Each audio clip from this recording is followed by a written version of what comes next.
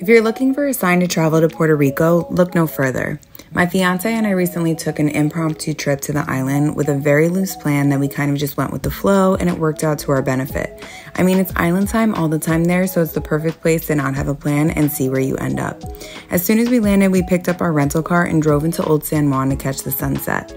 While we were able to catch golden hour, we didn't necessarily anticipate the crazy gridlock traffic and had trouble finding parking, so we kind of missed it, but we found somewhere to grab a quick drink and set up a plan of action before taking a 2-hour drive to Rincon. We didn't make this decision until after an ice-cold margarita, but we lucked out and booked an awesome last-minute Airbnb in Rincon that had a balcony and jacuzzi, which was totally clutch after a long day of travel. Now, I don't necessarily recommend waiting last minute to book Airbnbs, but this was totally clutch, and the owners had a seamless check-in process, so we were really lucky. The balcony was absolutely gorgeous. It granted total privacy, and everything was super clean. I was kind of thinking maybe I would be a little skeeved out by the hot tub situation, but totally not at all. And if you are 420 friendly, which the island is, it's kind of like the perfect setup for that. And as you can see, I took full advantage of that. It is legal in Puerto Rico, only if you're a citizen, but you know, if you know, you know. So after that, we pulled up to Faro Punto Higueras, otherwise known as the Rincon Lighthouse.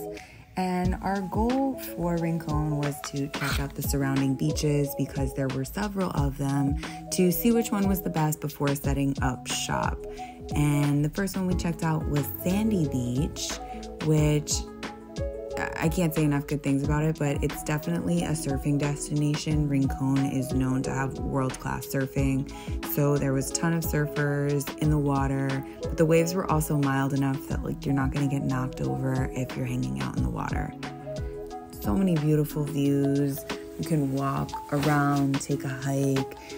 It wasn't crowded. I mean, we were there in the beginning of January, so, you know, I don't know if it was because after the holidays, I'm sure at different times during the year it can be packed, but honestly, the month of January, we were like the only people everywhere we went on the island, so that was a little nutty. Crystal clear beaches, the water's clean, no garbage on the sand, just really well taken care of, and the Puerto Rican people have so much pride in their island. It's amazing. Beach number 2 was Step Beach, and I will say it was much less impressive. Those steps that you see right there are the main attraction. So all in all, I would say that it's you can miss out on this one unless you want to take a little photo op like I did. You know, just not much to see there, and there's better beaches, so kind of up to you on that. But it was fun to take the photo nonetheless. So as we continued to check out other beaches, we wanted to see a waterfall. We wanted to go feel the waterfall, be in it, and unfortunately this waterfall, called Último Bronco, is contaminated. And as you see, there were people in there swimming. They were calling us down, but there were signs everywhere saying it was contaminated. And, you know, on our way back, this popular restaurant called the Beach House, which we were gonna actually hit for the sunset, was having a protest. The residents and the locals, as you can see, were pulling their chairs, and at first we didn't know what it was about, but pretty quickly we came to find out that the Beach House restaurant dumps their waste onto the beaches and in the ocean. Pretty disturbing and upsetting when, you know, all they have to do is invest in the proper septic system. So the more you know, if you frequent this area and you like to hang out at the Beach House, maybe don't put your dollars there next time. So back to Sandy Beach we went to set up shop and catch the sunset before making our way to El Conquistador Resort in Fajardo. and I'm so glad that we did. This was my second trip to Puerto Rico, and honestly, it's somewhere I want to come back to again and again because the beauty is unmatched. The beaches, there's not an overwhelming amount of seagulls or birds. Like, it's just so tranquil and peaceful. I can't say enough good things about it.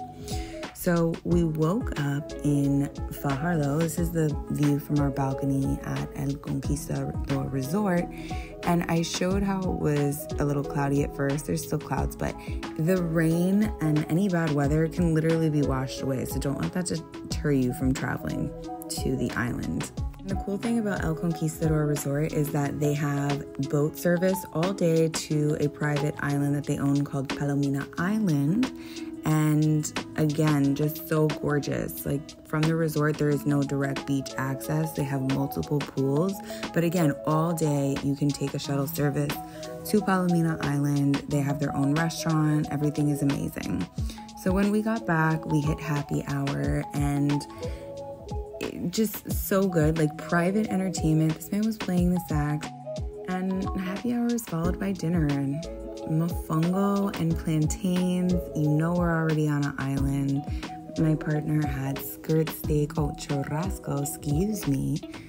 What's really different about El Conquistador is they have a tram of sorts that takes you from one part of the resort to another, and the pool is on the upper deck, which we were coming out of. And again, as you can see, the only people around. It was wild times, except for this guy. We named him Iggy.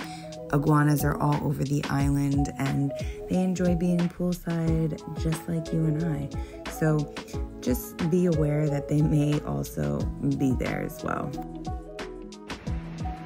El Yunque bound from El Conquistador Resort in Fajardo, Puerto Rico. Soak up this gorgeous day and this beautiful vitamin D. So again, going with the flow, sometimes you get a no, and we didn't realize you needed tickets in advance to go to El Yunque. So we ended up at Luquillo Beach, which was a happy alternative because again, so calm, so serene. They had beachside huts selling coconuts and pastelitos. We broke open after we drank all of the coconut water out to get some of the meat. It was true island vibes at its finest. This is a must-do if you're on the island, is get a coconut, open it yourself, and eat that freshness. Nom nom nom. There's a really amazing strip right by Luquillo Beach that has all these restaurants, and we ended up at Ceviche Hut. The food and the drinks were amazing. It was Peruvian, so not Puerto Rican cuisine, but amazing nonetheless. And we had to leave from there because we had nighttime kayaking in the bioluminescent bay, which is not pictured because we weren't allowed to bring our phones into the ocean. However, it was an amazing experience. Even though the bioluminescence wasn't at its strongest and most vibrant, kayaking underneath a full moon is an unexplainable experience. It was so tranquil, and just I highly recommend to do that. There were so many different companies that you can choose from. So after leaving El Conquistador, we went back to San Juan for our last day at El Morro, which is designated as part of Fort Brooke and actively used as a military installation during the First and Second World Wars.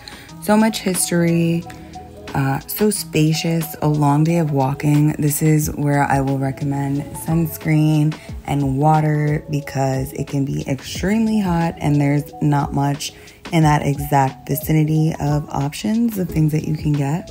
But what's important about El Morro is that it was a citadel that defended San Juan from incoming sea attacks during the Spanish Empire's stay in Puerto Rico. And it was a strategic military defense of the Atlantic Ocean and Caribbean region.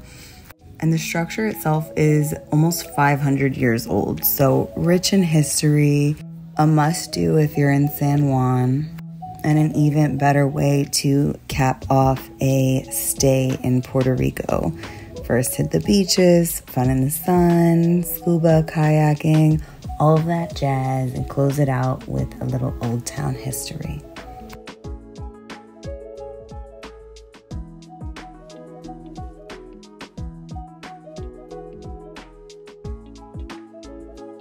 And you know, we had to cap off this trip with one last good eat, and we did it in Old San Juan.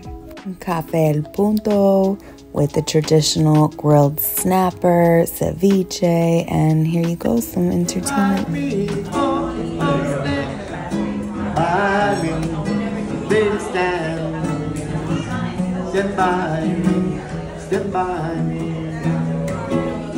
I hope you enjoyed our trip to Puerto Rico. Like and follow for more.